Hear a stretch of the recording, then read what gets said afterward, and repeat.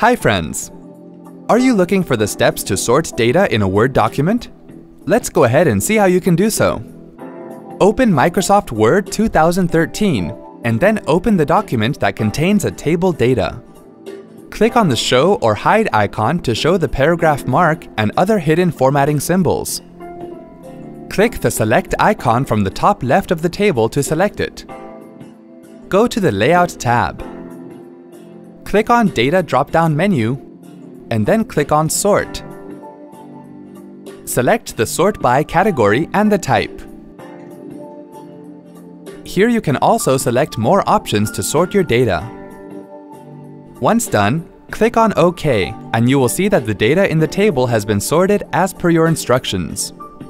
Hope this was easy to follow. Thanks for watching. To check out more related tech videos, click here. If you have any query or want to share something with us, click here.